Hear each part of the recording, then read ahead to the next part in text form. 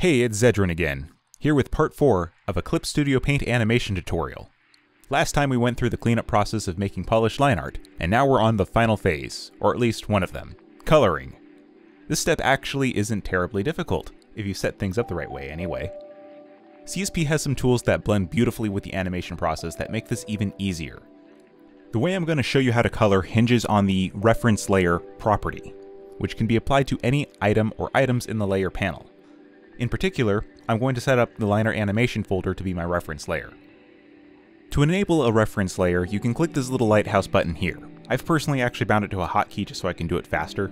Either way, a lighthouse icon will appear next to whatever it is that you're referencing.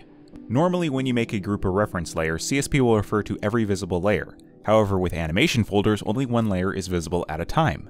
As a result, we're only referring to one line art drawing at a time. The next step is to make yet another animation folder and put it below the line art animation folder. Next, via the timeline, we're going to make a bunch of new animation cells, timing them up to match the timings of the line art folders. If I have any frames or cells that were used multiple times, I need to use specify cells to do that same process here. One other thing in my approach is I'm only planning to use one color layer per frame. If you're somebody who likes to use multiple layers for coloring, you can still do that, but it's going to make things a lot more complicated. If you want to use multiple layers, I will cover a method for doing that at the end, but for now we're going to stick to one color layer per frame. When I have my timing sorted out, I'm now just going to take any color that I want to use as a base.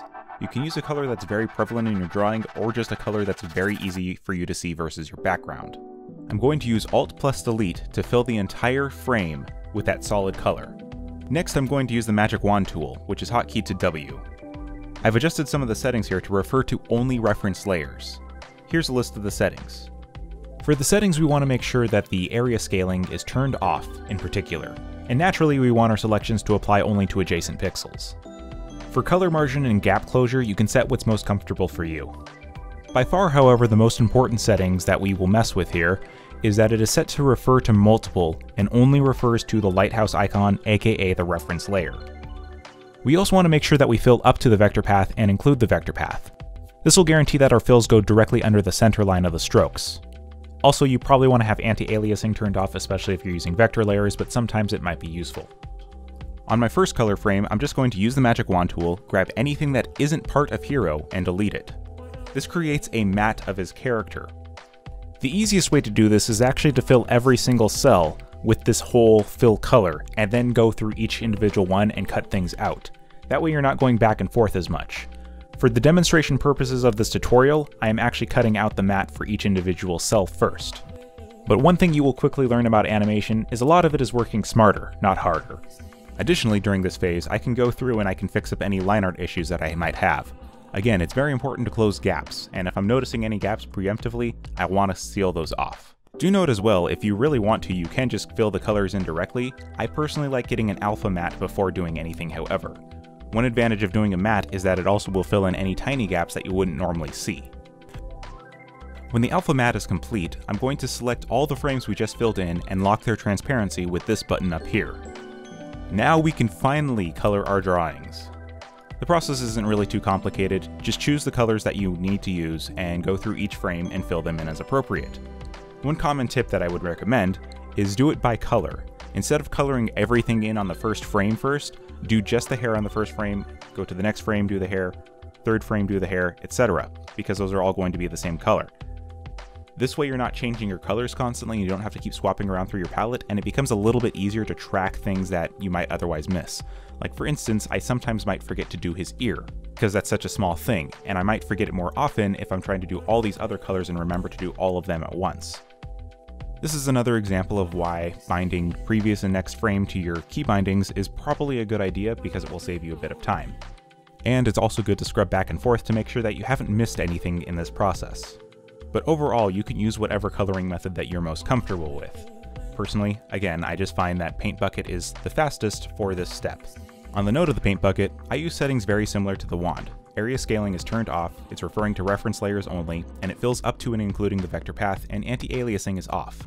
If you refuse to use vector layers and you instead use raster layers, you'd actually want to turn on area scaling a little bit, so that way your fills will go slightly underneath your line art. Sometimes as well, colorists will often use very bold and diverse colors in just this phase as they're easier to see and catch errors, and then they'll replace them in the actual palette, using some other process. But for our purposes, we'll probably just want to use the direct colors themselves. You'll notice as you're doing this phase that if you did not close your gaps properly in the last step, you will be suffering for it.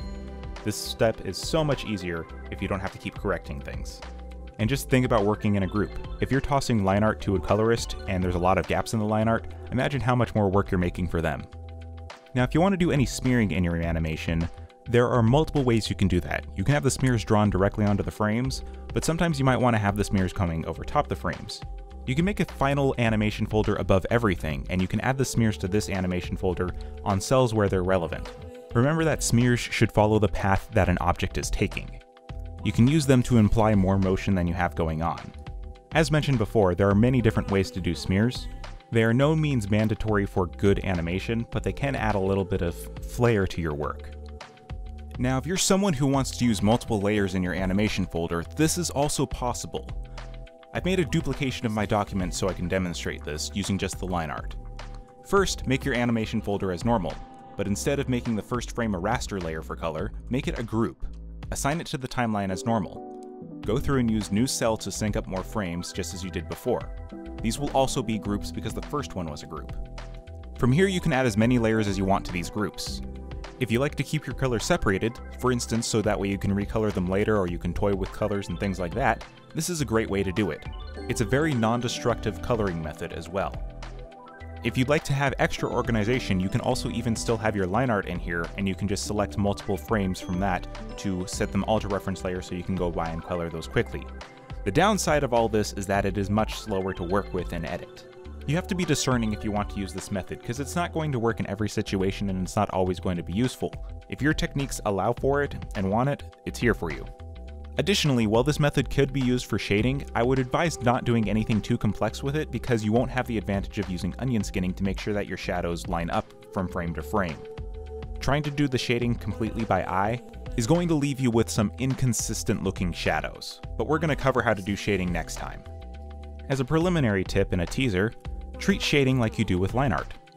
But since this animation wasn't meant to be shaded, I'm going to export it now. To export, you just have to go up to File, Export Animation. Do note that CSP cannot handle transparent GIFs, or GIFs if you know your punny tech history.